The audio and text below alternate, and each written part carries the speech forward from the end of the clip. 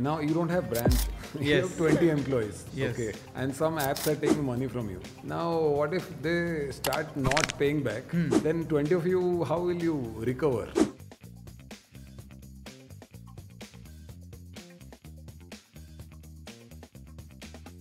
See, basically what happens, right, is whenever a customer, say there's an app, right? Let's say hypothetically there's an app like Cashy that we work with, right? With them as an example, we have a co-lending agreement. What that means is that suppose I have to give Biswa 100 rupees loan, right? They get Biswa and they're like, Biswa wants 100 rupee loan.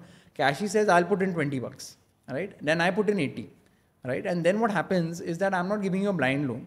Firstly, I am deciding whether I want to give you a loan, looking at your loan application. I'm looking at how much you earn, where you stay, all of that stuff, right? And then what happens at the time of collections is that I make my money first, right? With Cashy, I'm doing thousands of loans. When the money comes back to me, I first take the money on my loans and then Cashy makes the money from me in the form of commission.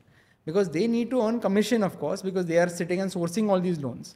But the contract works with us in this way, ki you can source as many loans as you want.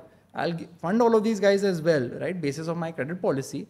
But you only make extra money from me if these loans turn out to be good, which happens at the end of the loan, right? Got it. So there is tremendous skin in the game from the guy. And also very honestly, what we have noticed, right, is that one of our biggest advantages is that we've been doing this now for 8 years. Our database, when it comes to digital lending, is in my opinion, at least in the top 3 largest databases in India, right? Because this is like our bread and butter. We only do digital loans. And the advantage of digital loans is most of them are very short duration, right? 3 months, 6 months. And the ticket sizes are very small, like sub 1 lakh rupees, right? So we do a high amount of volume. And this allows us to, serve entire India, a lot of pin codes. So usse advantage kya hota hai? You come to know ki kaun se type of loans are actually coming back and kaun se type of loans are not coming back very quickly.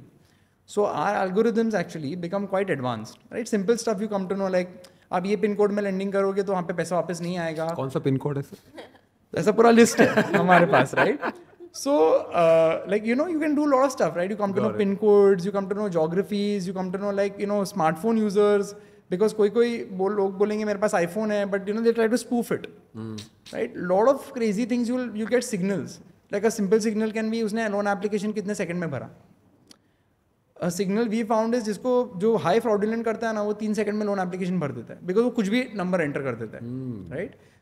Usually a person will at least take 3 to 4 minutes to fill out a loan application minimum, because वो सोच समझ के loan ले रहा है, right? Because he has to pay this back. He will see all the terms and conditions. But अगर कोई फटाफट ऐसे 30 सेकंड में loan application भर रहा है, that means he's going to default, right? Because he doesn't care. उसको सिर्फ पैसा चाहिए वो भाग जाएगा. So there are a lot of signals that you get because all of this is coming through a loan application, right? From an app.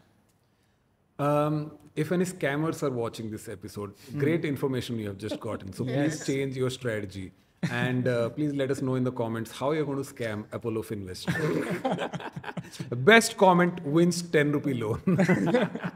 That's great actually. That's very insightful. But tell me honestly, is it possible to scam you?